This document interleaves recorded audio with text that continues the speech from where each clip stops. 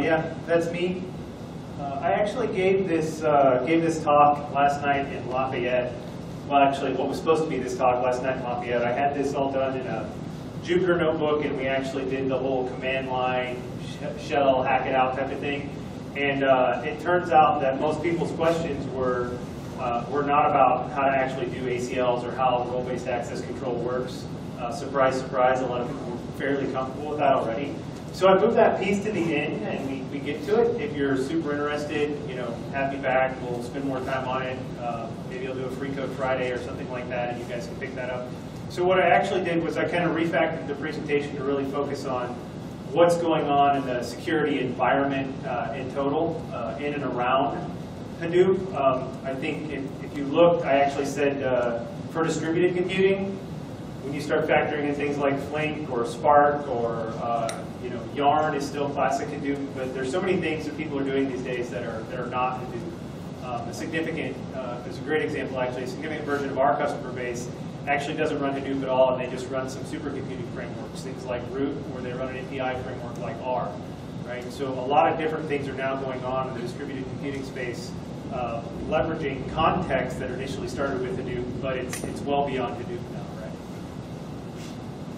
So role-based access control, we'll go through that real quick. And then the DFS ACL stuff I actually moved to the end, and then add-ons for Hadoop security. So these are kind of swaps. So I moved the bottom one up to the middle, and we're actually going to cover the Apache project, Sentry and Ranger. So we get a look at those, and then get an understanding of actually how they're integrating into the community, and then also how they're overlaying each other, competing with each other, however you want to call that, right?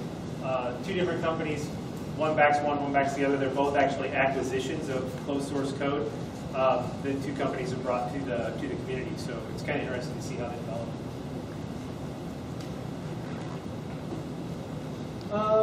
So role-based access control. How many people in here have dealt with ACLs in some variety before? You see it in networking. We've done it for years in the Linux file system. Anybody dealt with it to a significant extent? So there's just some groundwork, framework that you kind of want to get done. There's some great, just like anything else, there's a bunch of security companies out there that are happy to come in and consult with you to tell you how to do this. But really, it's a minor shift in your thinking, right? Instead of really leveraging users and their individual context, right? We actually end up leveraging roles and what the actual roles are that people fulfill inside an organization. So if you think about that, you've got DBAs, you've got administrators, you've got analysts, you've got your data scientists. So you can figure, if you take a look at a cluster, how that might break down as far as roles and responsibilities and who's accessing what data at what time and why, right? So roles are real-world representatives of actual responsibilities. So instead of thinking about a user in a context, you literally break down an organization on the roles. If you look at it from a compliance context, and that might be on the next slide. If you look at it from a compliance context, you want to do strong identity management because this is actually division of duties, right? So if you look at it, PCI, FFIEC, FINRA, SOX, whatever, Basil, all of those have some delineation that you have to make between different roles in the organization. Certain people cannot do two different roles, right? Especially if you're talking about in finance, you don't want the same people counting the books who are actually supposed to be checking the books, right? That doesn't pan out. If you look at it from a trading perspective, you can't have the same guy doing the trades as the guy doing the clearing, right? Just a couple of different kind of access breakdowns. So you have these different roles, these different duties inside organizations. And that's what the roles are there to set out. Again, just some general best practices around role-based access control. You have to have the strong identity management. Most people will do multi-factor these days. That's why everybody has that little fob that says RSA on it or the like, right? Or we're doing issued certificates, etc. Auditing is actually pretty interesting. Most people think that in auditing you're looking to catch somebody or some illicit piece of code using somebody's identity. Actually, the best reason for auditing I can come up with is to pull people's access for stuff they don't use. You're doing them a favor, whether they realize it or not. Having access to something that you don't use is an additional piece of responsibility that you just don't want to have, right? Number of affected roles, et cetera. You can see how that would kind of fill in. And then, like I said, there's a cultural shift that you really have to have in an organization to equate access to data to personal risk. I think this is going to become kind of more and more of a thing when you start looking at big data in the enterprise. If you look at something at Deloitte and Accenture and McKinsey have released over the past 3 months, they really think that digital trust is going to be a big wave that's going to sweep the enterprise this year. And so that's certainly going to impact the deployments of Hadoop that we see out there. You have Apple, who's using their court case with the FBI just as much as an opportunity to stand for their principles as they're using it for press. And you see a bunch of organizations kind of moving around the Apple bandwagon as we speak. So digital trust is certainly going to be at the forefront this year. So kind of best practices like this, I think, are going to be talked about more and more often. So the access or control lists typically, this actually goes back, by the way, Novell NetWare. Anyone? Novell NetWare? Yeah, right. So Novell actually owns some of the original patents on access control lists and then the inheritance capability of that access control. They actually did the original work around essentially LDAP configurations and then being able to inherit principles and constructs around that. I don't remember when the patent kind of slipped out, but I think it was somewhere in actually the early 2000s. But you see, well before that, Microsoft had glommed onto the patent and was actually using it in AD. Obviously, without protest of Novell, they probably didn't have any more gas in the tank to go after Microsoft at the time. And so if you look at the distributed file system that you're running underneath Hadoop, typically, in this case, it's going to have to be HDFS because you're not going to see this applied with S3 if they don't support ACLs. They're applied, they're inherited, and you can set defaults. So if you create a directory structure, you can inherit those principles down through the directory structure, and then they're there as the default. So if you set an ACL, you're going to get above POSIX level permissioning, and then if Sentry or any of the Apache tools that ride on top, Apache projects, Ranger or Sentry, fail, you get to fail back to the ACLs. The problem with that is Sentry and Ranger cannot override the ACLs. So if you set some sort of a permissive state or have some group conflicts, the ACLs are in fact the base level of defense. So Sentry and Ranger can't provide more access than what the ACLs are giving Sentry and Ranger. So you have to be careful with that piece. But we'll talk more about that here in a minute. My clicker batteries are getting low.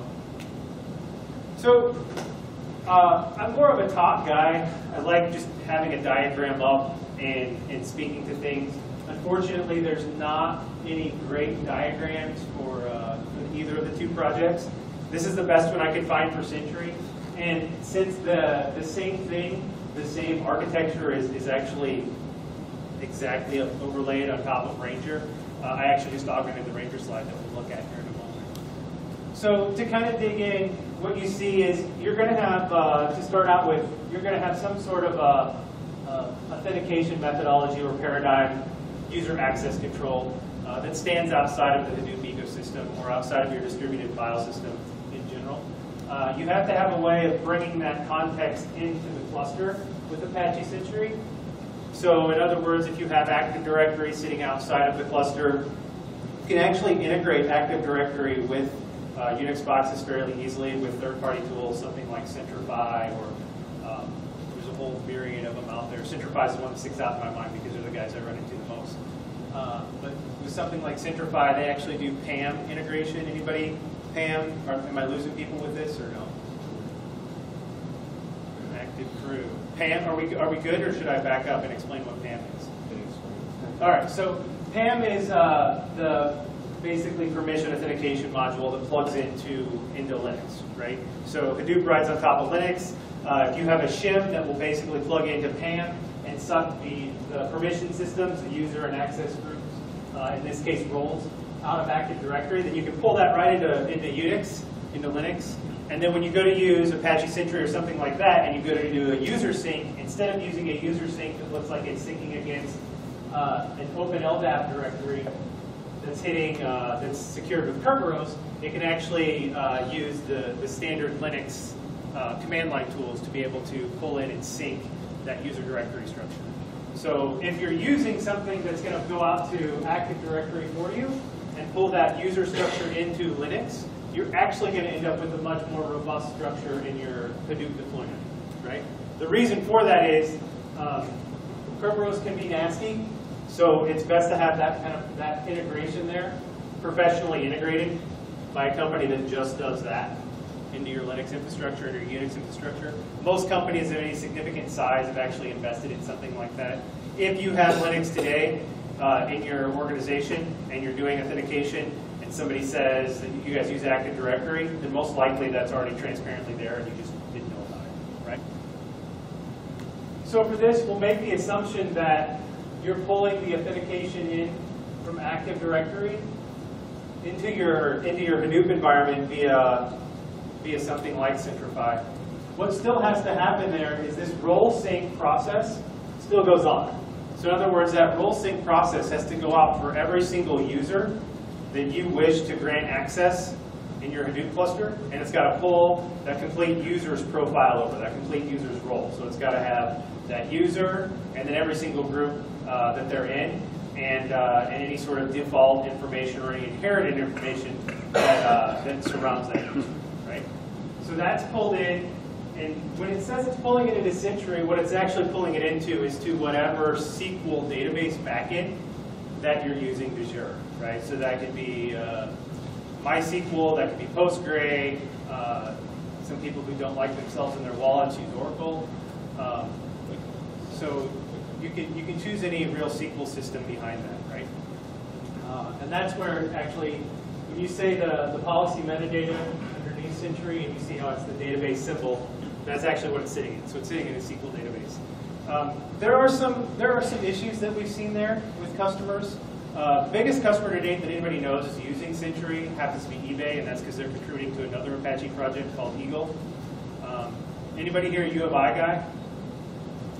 All right, yeah. So U of I just had the folks from eBay in, and they had a hackathon, the Apache Eagle project, which actually uses Sentry under the covers. Eagle actually uses the audit trail that drops out of Apache Sentry to do stream identification of issues. So you can set up different types of filters, and you can say, I want to alert if X, Y, and Z happens, right? Or I want to notify somebody if X, Y, and Z happens. Or, hey, watch out for this incident. Or, hey, this should kick off a data governance pipeline, right? So all sorts of kind of interesting kind of stream processing pieces that fall out of the audit trail. So anyway, the policy and metadata sits in a database, SQL on the back end. Sentry sits up front with a gateway, essentially to accept requests that are going to be coming in from any of these other plugins that you see out here, right? So Hive Server 2, Hive Metastore, Impala Catalog, Impala's front and center. The two that are actually mostly used are Hive and Impala. Very few folks are actually using Solar with Sentry. The Hue admin app actually sits on top and actually can use Sentry directly as its directory. Hue is only capable of using really LDAP as a methodology for login. You can, as of one of the later versions, actually log in hitting local PAM auth too, but most people are still hitting LDAP. So it plugs right into Sentry. So when you log into Hue, essentially what you're doing is saying, I'm user XYZ for Hue. Hue, everybody in here familiar with Hue, right? Okay. So when you drop into Hue, you're identified as a user, so it knows when it kicks off a Hive pass who it should send out that impersonation event pass, right? Same thing with Impala. It knows who to send over to Impala as who's running the query, etc. The name node plugin is actually there to be able not to provide any sort of permissioning construct, but it actually tries to sync back to the metadata structure in HDFS for ACLs, right?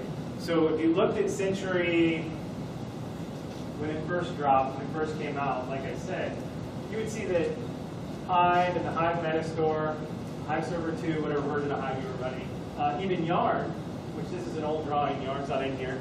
Sentry does actually support Yarn.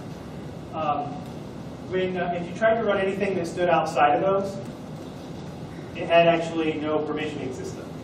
So you were basically left to whatever the file system controls were. It was a huge, kind of a huge hit. So, oh, go ahead, Boris. What's the permission on Hive? The permission should be on the data, not on the query engine. Yeah, so that's actually what Sentry does, right? Sentry is going to actually let you do not only permissioning on the files, but you can actually go into the data structures, so columnar structures in the file, and set up an extra level of permissioning on those. So you could actually say, I want everybody in the data scientist group to have access to all columns in this table, and I want everybody in the market analysis group to only have access to the user and address columns in this table, right? So the permissions actually do break down to Hive tables, or if you're in Paula, you can break them down to specific tables, right, or specific columns in a table. So it is basically on par with Cumulo.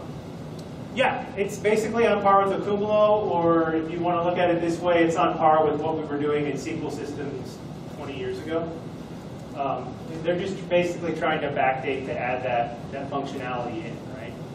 People were used to having that in their infrastructure, and then they weren't. Actually, it's a really good point that you're making, because if you look at 20 years ago when we were doing something like this with Oracle, that data was wrapped up in a proprietary format and sitting on a file on a SAN, right? And so it was relatively secure. You didn't have to worry about somebody going after that data with like an ls command and then a cat command and reading that data, right? The problem that Sentry had early on was exactly that, right?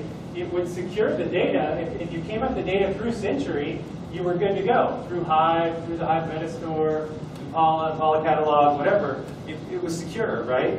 But if you came at it directly with a Unix command, hitting it with something like a Hadoop FS ls, you could see the data. And then if you did a Hadoop FS cat, you could actually cat the data out. It was no more secure. So somebody could actually have run a Spark task on data that was completely locked up in Sentry, but because they had full access rights to it, they could still run Spark. They could still run Storm tasks on it. They could still, run Hadoop streaming tasks on it, etc.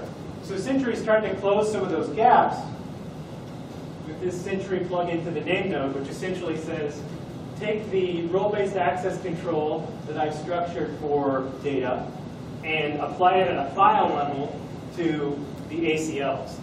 So it gives you a rough interpretation of basically what's going on with that file access from an ACL perspective. It interprets it to an ACL, and then shoots it back over to the name nodes and says, hey, try and keep this in sync. It's best effort, right? The same thing's kind of true, by the way, with the users. It only does a best effort as far as keeping the users in sync as well. So you could see where somebody was maybe fired quickly, stinkly for something.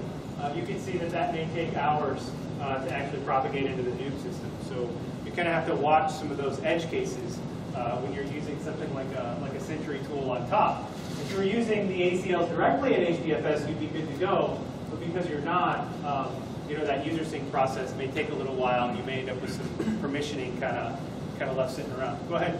So if I am securing HDFS, this seems to be the thing that makes the most sense, because everything is going through HDFS unless it goes through gateways. How do I pass through credentials from my application? So you need to extend my reuse model to be able to specify my credentials in my user so that it knows who I am and allow me the appropriate access. So is there a plugin there that allows me to propagate my credentials through the chain of execution? So for Yarn, there is. It's not. I don't know if I added to the diagram for Ranger either, but they did actually add a module for Yarn. There is not one for Task Tracker, but there is. I don't care about Yarn because if I'm writing my reduce code. Oh, okay, I see what you're saying. Yeah, so if you write the code, what actually happens is as you execute it as that user, Yarn will pick off who that user is through PAM. So it will be defined by the user who actually starts the driver. Yeah. Which is picked up from the operating system. Yes. So this means that in the Sentry, I have to include all the users allowed in my operating system. Yes. Yeah, and that's what that sync is. That sync is pulling in, it has to pull in everybody who's allowed to run a Hive query. It has to pull in everybody who's allowed to do anything with Impala. Think about if you're using Solr. Solr's search, man. Solr is way more accessible than SQL. Everybody runs a Google query every day, right? So Solr is context search. I've seen organizations, especially in retail, they pass that to the whole organization. So it's no small undertaking to have to figure out a way to have a secondary sync into a separate database for all the users, right? I don't want to, I don't want to seem like I was downplaying that, right? Like that's a huge thing, right? That could be in an organ. I mean, I came from IBM, so that's like a globally distributed single sign-on system of over 400,000 people, right? That's tough. That's a huge deal. So having this separate this separate directory of users it's not a small task, right? Most of the places where I've seen using Sentry, quote unquote, in the wild, have been really small POCs or a really isolated group of people, which is fair, right? I mean, Sentry's still incubating, so it's not like anybody should be sticking their foot in it yet, right? But that's exactly what I've seen. And so this whole model of this role sync, to me, is one of the biggest drawbacks to Sentry. And the same paradigm exists in Apache Ranger, right? And the second biggest piece that I see that's kind of a pain is everything that you want to use has to have a plugin. Ugh. So Flink, this is a contributor for Flink over here. You should probably go ahead and write the Sentry plugin, right? Yeah. Spark. Actually, I think Cloudera is committing to writing some sort of a plugin for Spark so that it can run. You could, I guess, technically use Spark on Yarn, pay the tax, the overhead tax and performance tax, and use Spark on Yarn and get the same piece. But again, no small feat. So it's kind of the same thing, though, right? If we switch over to Ranger, you'll see. Oops. Or not. PowerPoint's going to be difficult today. There we go. So if we switch over to Ranger, hey Jim, Apache Storm's up here. There's a plugin for Apache Storm if anybody wants to use it. So if you switch over to Ranger, you see it's the same. Same Ranger plugins for every individual tool that you want to use. There is a plugin for Solr. I don't know if I don't remember who wrote that one. And then you still have to do this manual role sync, right? It's not a trivial process. You're really hoping you can keep that up to date. Kind of one of the. Is there a question over here? No. So kind of one of the interesting things as well is this only works on one cluster. So if you've got a Ranger configuration or a Sentry configuration, it only works on one cluster, which is interesting because Apache Storm is going to be one cluster if you're running it, and then Hadoop is going to be one cluster if you're running it. So I couldn't find anywhere to clarify or codify for me in the documentation exactly how that would work. I assume you're okay with Apache Storm as long as the same cluster that you're writing to is the cluster that Apache Ranger is managing. If you squeeze outside of that paradigm, you probably start to have issues, right? And is anybody looking at me like I'm crazy because why would anybody have more than one Hadoop cluster? Thanks, Boris. So, before you go thinking I'm completely off the rails, one project that I didn't include in either one of these slides is Apache Knox, which actually gives you kind of a RESTful access to your cluster. It, out of the box, supports 2 clusters. So, if a lot of the other tools out there, or several other tools out there, are supporting multiple clusters, why wouldn't Apache Ranger or Apache Sentry support 2 clusters? I'm not sure. And most of the customers I know of with any significant instantiation of Hadoop have more than one cluster. That's just the way it rolls. Now, depending on what distribution you're running, depends on what size your clusters are, but pretty much everybody who's doing something serious with Hadoop has more than one cluster. How many clusters do they have at Craft? Just one? How many nodes? Really small. Really small? You guys run it on laptops? I've seen that. Is it virtual? It is virtual. There we go. VMware? No, actually, I'm not sure about that. You're not sure about that? No. Just check in where you were with that whole Docker process. We were, up there.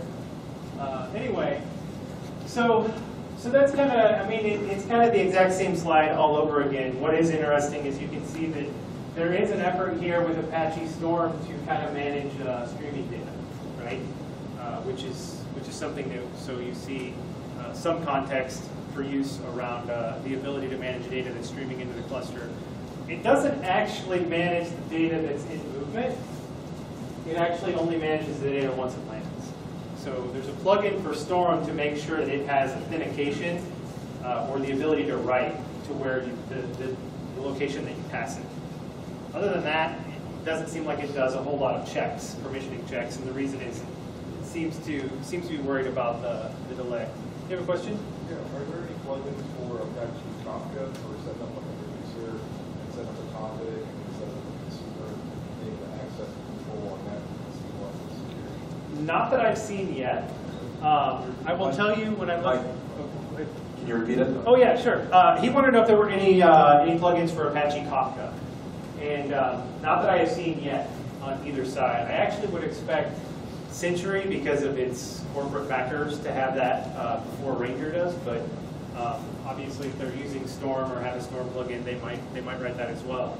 But there does not seem to be one for Kafka yet, and that's according to either community site. Now, maybe there's a closed source plugin if you go to Cloudera, or a closed source plugin if you go to WordWorks, but I don't know. As of right now, there is not.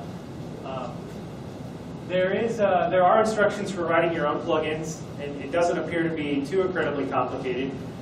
You define a JSON profile to talk about to describe basically the data that you'll be ingesting or accessing, the columns you'll be accessing, etc.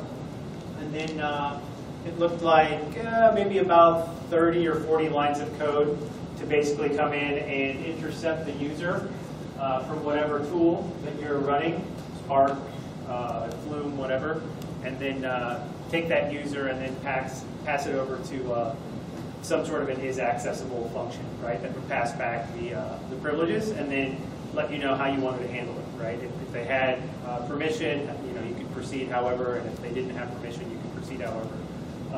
So in each case, the plugins don't seem to be too enormously complex, though based on whatever you're plugging them into, you would probably certainly want to be careful about how you implement them from an architectural perspective, because you could see a significant performance degrade, right? Are there any questions?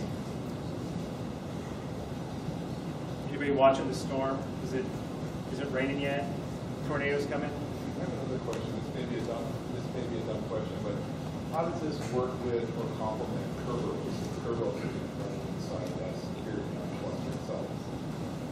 Yeah, so that's a great question. He asked, how does this work with or complement Kerberos if Kerberos is running inside on the cluster itself?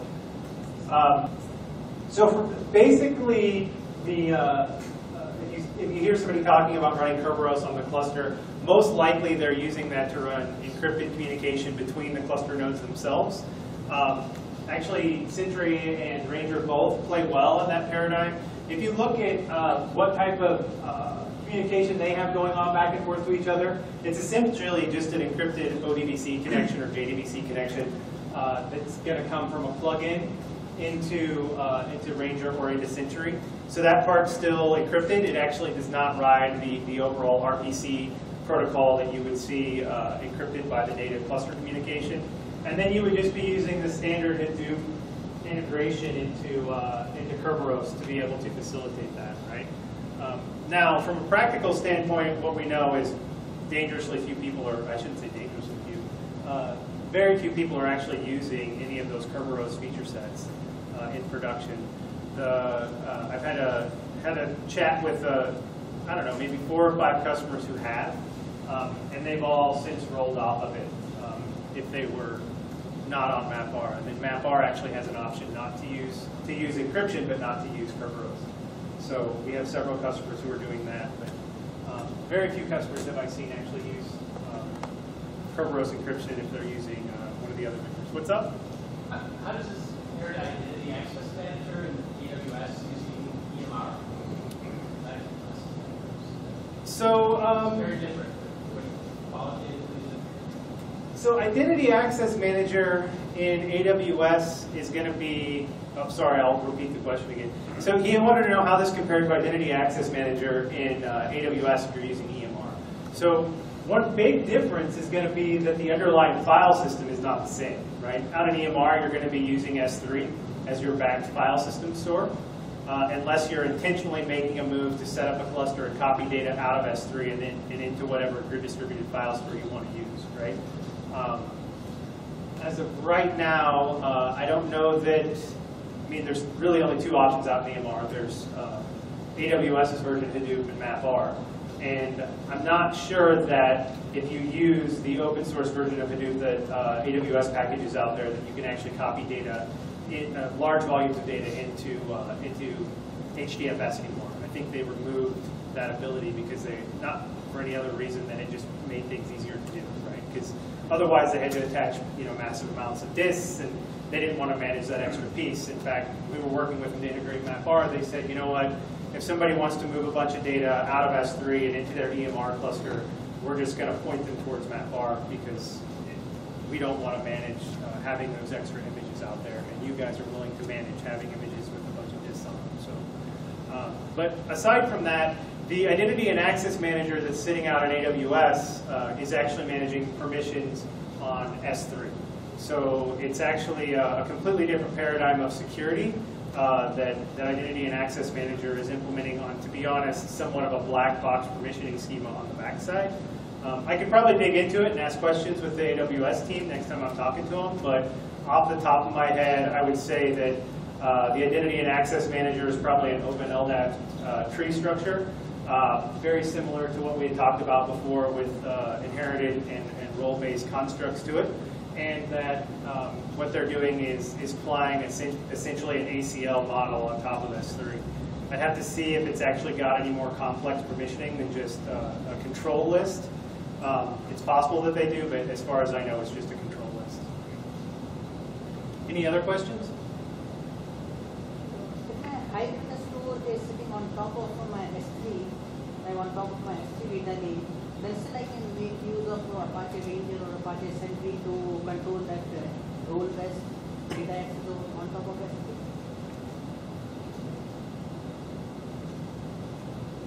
The question was if he's got some tables sitting on top of S3 and he wants to use Hive to query those tables, could he put in a policy to manage those inside of Apache Ranger or Apache Sentry? I've never seen anybody do it. In theory, there would be nothing stopping you, right? So what you would actually do is you would open it up so that anybody could access the data out in S3, and then you'd put a policy on it so that Ranger or Sentry could manage access to it, and then somehow you would want to lock it down so that you could not get to the data any other way except for through a Hive query, which is the problem that people ran into before with Sentry and Ranger with just HDFS, right? Is locking it down, so that was the only paradigm to get at the data. So if you could do that, in theory, it should work out fine. You can't, because your enterprise security will cut all the parts of your body immediately. You can't open up the bucket. And this is what basically you're suggesting. Yeah, well, that's what you would have to do for Apache Ranger and Apache Sentry to be able to grant permissions to it. So, in theory, you could work, you could do it. In practice, apparently there's some mutilation involved. If you're willing to sacrifice body parts, Boris says he can make it happen. Mutilation, yes. Body parts, no. Any other questions?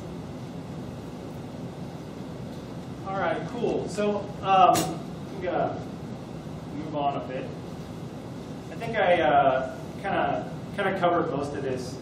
Real world application, like I said, that sync is probably the most itchy part. As Boris pointed out, that's a lot of work. That's a lot of lifting. If you're syncing,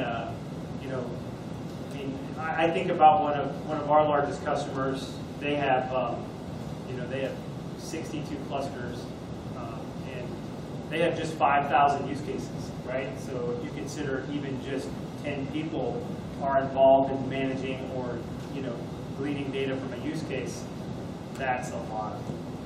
And so keeping that in sync and trying to use Sentry or Ranger seems fairly impractical. Their paradigm is yarn only, so unless you're using Impala, pretty much all the MapReduce constructs you want to use are going to have to be handled through yarn. So if you want to run Spark, you can run Spark through yarn and handle it. If you want to use Hive, you have to run Hive through yarn, etc. Right? So those constructs have to be, are fairly thinly constrained right now. The kind of last interesting piece is both Sentry and Ranger, to close that gap that I mentioned before of not being able to use general ecosystem tools unless they have a plugin. They've both started to write tools, as I showed you, to sync to the name node and ACLs. So at the end of the day, both of them are going to fail back at ACLs. So as Boris mentioned, your security team is going to come and audit you, and they're going to say, all right, fine and dandy, you have Sentry, you have Ranger standing out in front. I see that you're doing some of your column-based access control with that. What happens if Sentry and Ranger fail? They're going to make you put access control limitations on every single one of those tables anyway. So now you're managing two security paradigms. You're managing your distributed file system ACL lists, and you're managing what's in Sentry and Ranger, and you're hoping Sentry and Ranger work because they're actually probably constraining your access control a little bit more, right? So that's kind of the story there. We covered that Sentry and Ranger, neither one, as far as I can tell, have any documentation on how to support multiple clusters. So back in the day, when I was a Unix administrator here in Chicago, we didn't have all these fancy tools to pull the users out of Active Directory. So what we did was we basically used Active Directory and wrote a script to query and create the users and groups permissions, and we parsed that all out. We put it into a cute little file, and then we copy that file to every single Unix host in the entire infrastructure, right? We're kind of getting back to that model here, right? If you're using like Ranger or Sentry, where you're going to have different users sync to different locations, and one day somebody's going to wake up and try and run something, and it's not going to work, and somebody's going to beat their face against the wall for a while, and then realize, just like I did, 10 years ago, that the user directory didn't sync right, or somebody had a typo, or it didn't parse right? And so you're going to run into some kind of, like I said, itchy issues around that. Especially, we could actually run mean time to failure models on it and probably determine as your user tree gets a certain size, I'm sure there's a failure model that is just unsustainable. So that seems to be the biggest shortcoming here so far. Kind of a failure of vision so far of the tools out there. So we'll see. What's kind of interesting is the community itself around Hadoop, or distributed computing, I'll call it. They don't seem to have the same shortcoming. If you look at Databricks, who's supporting Spark, if you look at the guys behind Flink, they're very much behind the access control list of the core file system itself, and not some higher level utility that sits on top. And like I said before, if you think I'm crazy for pointing out that Sentry and Ranger only support one cluster, or supposedly only support one cluster, Knox runs multiple clusters, so I don't know why you wouldn't want Sentry and Ranger, who are authenticating Knox, to be able to support multiple clusters. So what do you do in the meantime? Great quote here by Andrew Burst out of GigaOM. Wait for the prize fighters to figure it out themselves. I actually am a pretty big fan of just falling back to the ACLs, right? If Sentry and Ranger are trying themselves to keep the ACLs in sync, and as Boris points out, your security team is going to ask for a pound of flesh anyway and make you set up those access control lists in the first place. Probably worth your time just to have your DevOps team only manage the access control lists, right? Focus on core security, let the tools up the stack. If you've got a use case like Boris says for a Cumulo, that might be a good spot to go, right? That's doing cell level control still, right? So you can do cell level control out in a Cumulo. Most people are going to fall to column level control just as well. But driving further past that, ACLs might be your best bet. As I said, you might lose that columnar level control in some of the file system pieces, but you're going to gain that consistency and that simplicity that you'll certainly lose if you move to the 2 incubator projects today. Like I said, I kind of highlighted it several times through here. Yarn's not a given. If you're running Mesos, these tools don't apply. I would default to the ACLs and HDFS because, again, they're going to apply across the board, right? Whether you're using Yarn, whether you're using Mesos. Anybody in here familiar with the Intel Rhino project? There you go. You want to give a rundown on it real quick for us, or do you want me to do it? He doesn't want to give a rundown. So essentially, the Intel Rhino project, it's actually not that active. When I first saw what it was supposed to be doing, I thought, oh my gosh, they have to be so busy. They're not. So the Intel Rhino project is, it was launched under the theory that they could go out and actually start working on core security models and all the different Apache ecosystem tools, specifically as they relate to distributed computing, mainly the ones that ride on HDFS or distributed file store, right? To date, they've made a couple of encryption patches, basically encryption packages that would tie certain Apache projects to a certain chip infrastructure.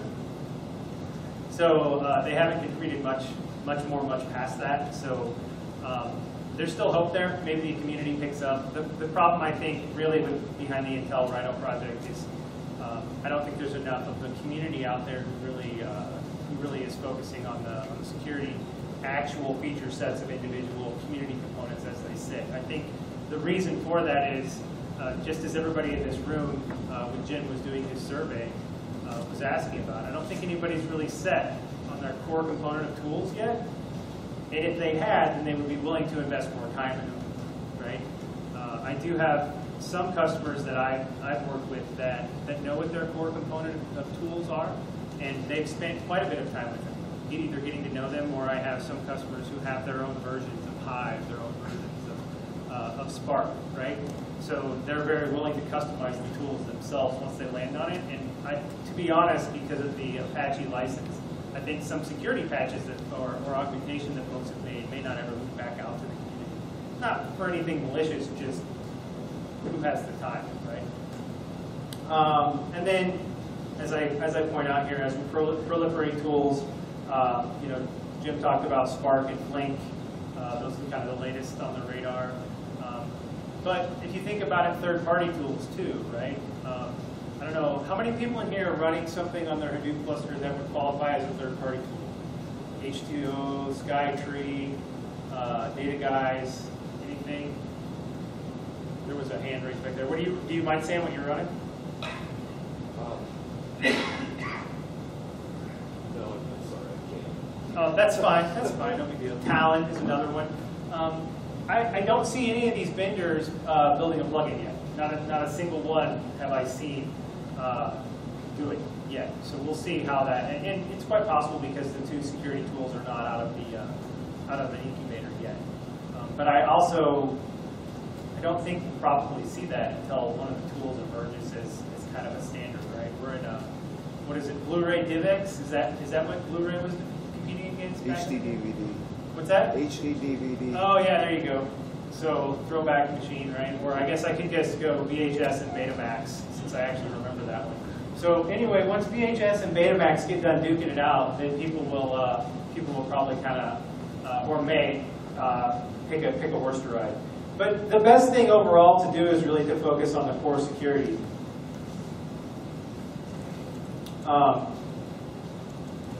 the ACLs are future-proof, right? And so the ACLs, as we covered at the beginning, are basically role-based access control.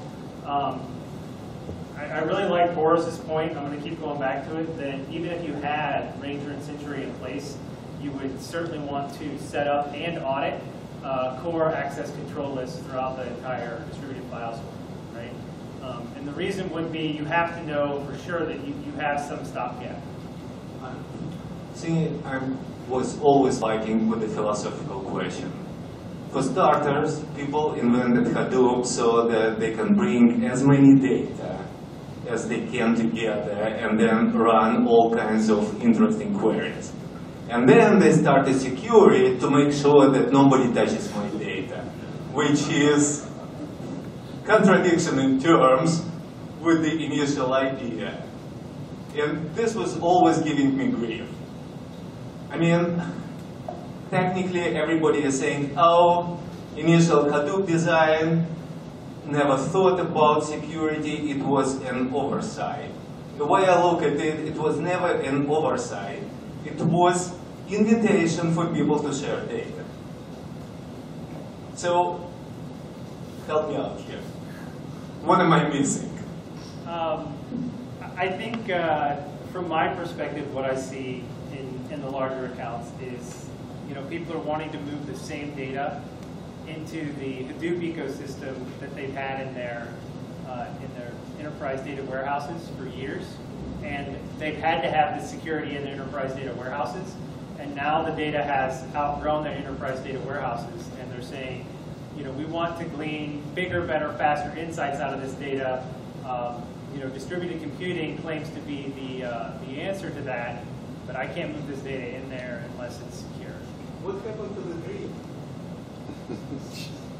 Somewhere, Boris, there's a hippie I comment. believe Doug Cutting went to work for Cloudera. Oh, ladies and gentlemen, your host, Jim Scott. Cool.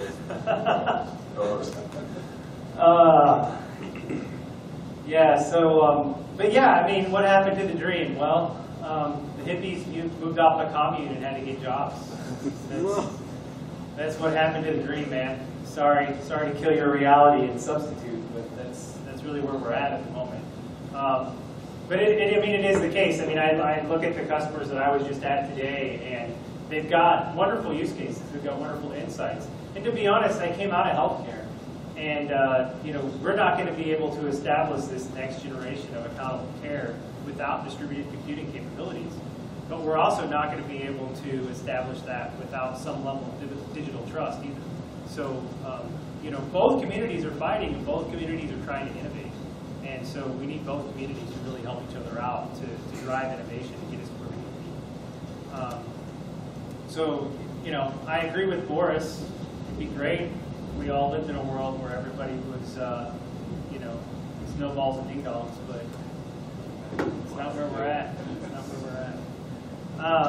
So anyway, ACL is kind of the kind of core piece of it. MapR, not really necessarily a pitch, but ACEs are even better. We're supporting a Boolean level logic for security. We're already seeing that that's been very core to some folks being able to drive to use cases they've never been able to facilitate before. We're doing streams, we're doing tables, we're doing columns. We're really hoping that the community can evolve to be able to catch up to us. We think that those use cases are really what most people are really driving towards. There's really only two commands to manage either one, whether you're looking at an ACL or an ACE. Get and set. And then if you do an LS in either one, you're going to get a little asterisk marker, plus marker, that's going to tell you that there is in fact an ACL set or an ACE set.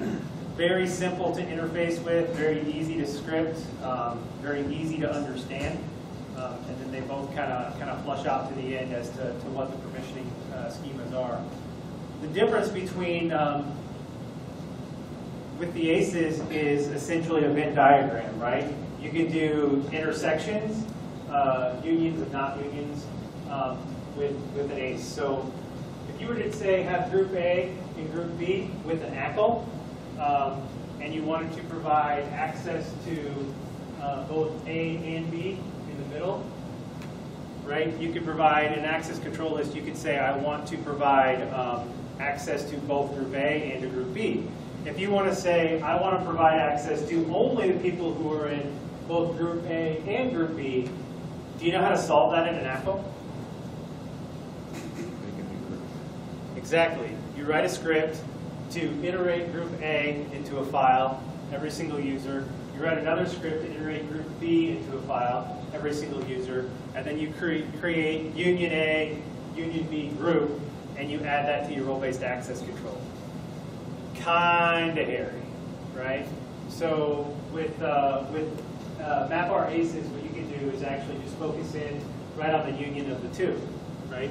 Same thing would be true if you said, I want everybody, and here's actually a pretty common one from a compliance perspective. I want everybody in development and everybody in the admin group to have access to a certain set of logs, but everybody in the project management group cannot. Now, if you put all three of those groups into, we'll call it Project A, right? You could say that everybody in Project A has access to all the data relevant to Project A, except for when it comes to the log directory, if you are a developer or an admin, but not in project management, right? So it's those simple Boolean expressions, to be honest, that we use in search every day, right? That give you that extreme flexibility to be able to kind of quickly get at the Venn diagram that, to be honest, with a straight ACL gets a little hairy, right? You always end up, in fact, the answer with the ACL, if you're like, I don't know how to do this, the answer is always create a new group. It's pretty simple. It's pretty simple to come up with the answer. It's harder to come up with the group. And then it's even harder. Boris left, but I'm sure he would say that your security team would do something with mutilation when you're creating those new groups. The administration is a nightmare. Yeah. Yeah. Exactly. So once again, oh wait, I'm going to ask for questions. Anybody have any questions? Over here. In general on the apples, what's the performance impact as you start adding more apples to other apples? In HDFS, the performance claim is minimal. When you say a bunch of ACLs, I mean, really you're going to go to a specific point in the directory tree, in the name in the metadata structure, and you're going to say, what is the ACL on this, right? So I suppose if you had, say, a 50, 60,000 group list, you might see some significant performance degradation. But I don't know anybody who's done anything that deep or that complex with HDFS ACLs yet. We're still just crawling out of the hippie commune days, so people have not had too expressive groups yet. There's another question right behind you. You alluded to accountable care. Just for a health, I know not everyone here is in healthcare, but I'm really interested. Could you describe HIPAA? Can you describe how this is compliant with HIPAA? And can you describe how it relates to accountable care?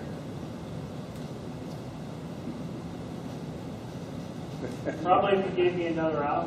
I'm happy to come back and do a use case discussion. What I will cover from your question, his question was, could I describe accountable care since I foot to mouth?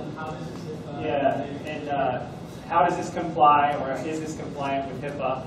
And then, what was the last question? Just expand on your, I think, following. Oh, okay, yeah. So basically the idea here is, okay, so accountable care. Accountable care is basically the ability of looking at healthcare from a holistic perspective and being able to look at a community of individuals and then drive the most effective healthcare possible and not necessarily just focus on acute care paradigm. So in other words, focus more on preventative care, keep people out of the emergency rooms, et cetera. In order to be able to drive to accountable care, you have to have a lot more people accessing the data. You end up with people from a public health paradigm. You actually end up, to be honest, the biggest one in accountable care organizations is all the field workers. The most effective paradigms around accountable care have shown that volunteers and field workers moving out and into communities are the people who are going to drive the biggest difference. So you're looking, to be honest, at, in a lot of cases, providing access to sensitive medical data to people who are not necessarily always highly trained, right? And so what people want to do immediately in that paradigm is they say, well, if you've got 5 people on your docket, and those 5 people say that it's okay for you to access their medical data, we only want you to have permission to look at those 5 people, and we only want you to have permission to look at, 5 certain aspects or attributes of that person's medical history, right? So very delineated roles. In fact, healthcare, from a role and access management perspective, is one of the areas harangues you will ever see. It's atrocious. Now, does this address HIPAA? Does this address HIPAA compliance? So HIPAA compliance is actually a fallacy, and there's talk now of actually making it a true standard. Really, it's just making a hospital lay out a privacy standard that the government deems accessible and then making their patients sign off on it. So does this comply with HIPAA? It could, but it could also not, right? And I think that covers all 3, right? So, but I'm perfectly happy to come back and do a deep dive discussion on distributed computing in healthcare, because we've got several customers here in the area that can do it or are doing it. I was actually involved in creating some of the health information exchanges that are out there today to facilitate Obamacare to begin with. So some of those, I'll call it itchy, hard, horrible, tough subjects I've had to deal with for reals, and it's tough. Any other questions? Supposed to be Sorry. taking care of this problem. Sorry, go ahead. Florida has announced something called the record service, which is supposed to handle this problem of having different access controls, having Sentry, ACLs. So that's supposed to merge everything together. Yeah, I covered that. Okay, so it makes it's the same thing from Ranger. Ranger has the same thing. It's where basically it drops a plug into the name node and tries to sync ACLs with the role-based access control that's in Sentry and Ranger. So as long as that plugin stays in and up to date, some of the problems that people have seen so far is if the name node gets taxed, falls behind, you start getting permission errors, and it times out. So basically, it defaults back to the ACL for 60 seconds, and then my understanding from the documentation is it goes wide open after that. So what I want to ask is, like, if in that case, it overrides the ACL access, meaning if I have access given through ACLs, and if I give access to record service, only the record service access will be in play. But if the record service is down, the ACL takes over. No. If you have an ACL on it in the first place, Sentry and Ranger cannot manage. It's just the ACL. Sentry, I understand, but I've heard record service is the other way around. It takes precedence over ACL. In other words, when record service is running, whatever access you give to the ACLs, it doesn't apply. And if that's the case, then the record service that you're talking about is not included in the Sentry package. It is not. So record service is something that Cloud Run just. So it's one of their proprietary features. They're supposed to. So it's one of their proprietary features. Yeah. It was built on top of Sentry, but it's. That's what Mike said. Yeah. So But it differentiates from Sentry in that way. That's the main selling pitch. I would be concerned about how that's running, because essentially that's a global user that's going to have complete permission over the entire structure, right? So you're going to have a directory structure, you're going to have HDFS, and you're going to have one user that has holistic ownership of the entire directory structure, and he's going to be in charge of what you said, if I understood right, is flipping back and forth between Sentry and ACLs. No. Well, purpose is to not have any ACL at all. So record service is going to manage everything. But if you have something, I specifically asked this question to the Cloud person, like, what if I have some ACLs remaining that was already granted before I switched on record service? He said that won't come into play when record service is running, but for some reason if record service is down, if you have some ACL permissions left there, that'll be in play. So that's. I don't know how that would work.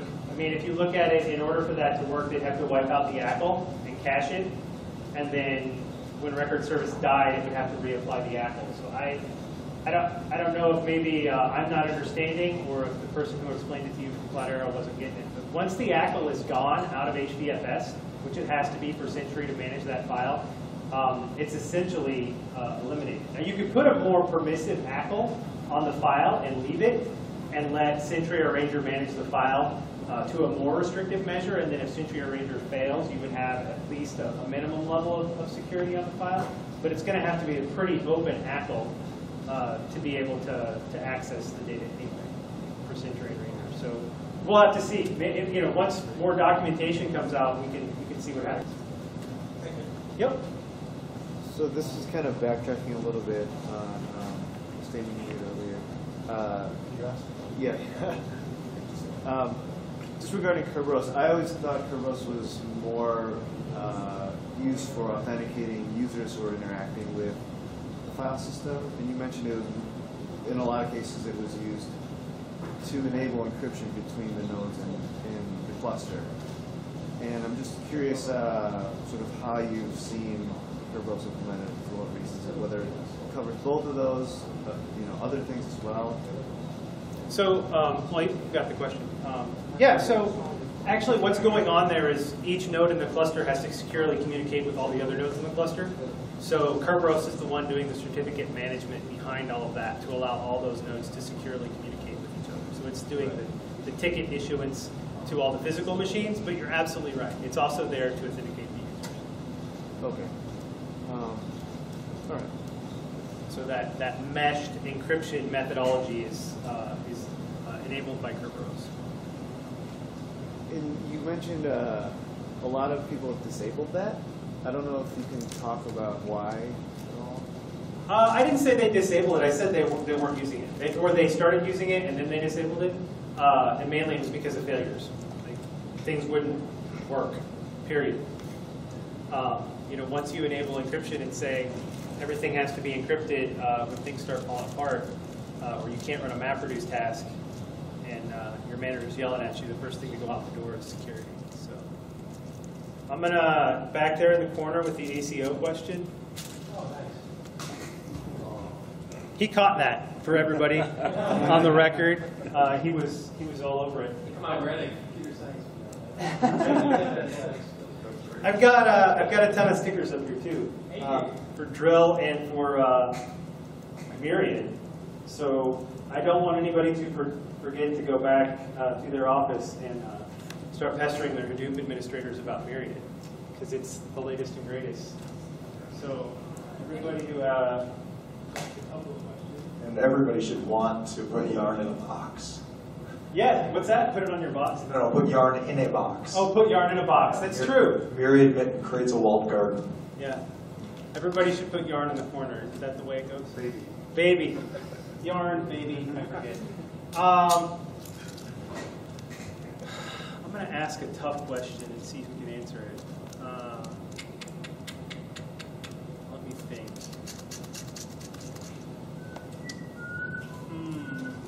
Yeah, I can't come up with a good one.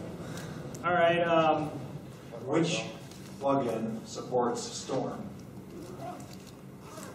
Which security that Mike talked about supports Storm? Ranger, I heard it up here first. He's got a pen, but I'll go ahead and hook him up anyway. Don't hold that too close to your Which laptop. one It's gonna supports multiple clusters? That was back here in the corner. I heard that one. You're putting so much effort into reading your stuff. What does ASO stand for? Oh, he didn't tell you. I didn't. Ooh, that's a failure on my part. Anybody want to guess? Oh, that's pretty close. Pretty close. Access control IMRIC, I like that. I'm going to go with that one. It's an access control expression because of the Boolean capability. He's got a pen. You've been looking at me funny the whole time, so Whatever that means.